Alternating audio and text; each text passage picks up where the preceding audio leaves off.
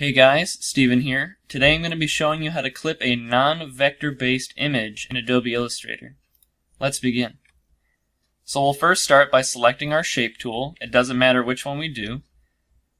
We're going to draw over the area we want to crop. And then when we're ready, we're going to hit the selection tool, make sure our shape is selected, and then we're going to hold shift and select the background. Then we're going to go to Object, Clipping Mask, Make. Now this is clipped so far, but if you want to take it a step further to actually reduce the amount of space around the image, we're going to go to the Transparency tab, which you could find also up in the window, and we're going to hit Normal. We're going to change that to Darken. Then we're going to go back up to Object, Flatten Transparency, and all these settings are okay. We can just hit OK. And that reduces the white area around the clipping image. And there you have it. You can clip any image like this in Adobe Illustrator. Thanks for watching.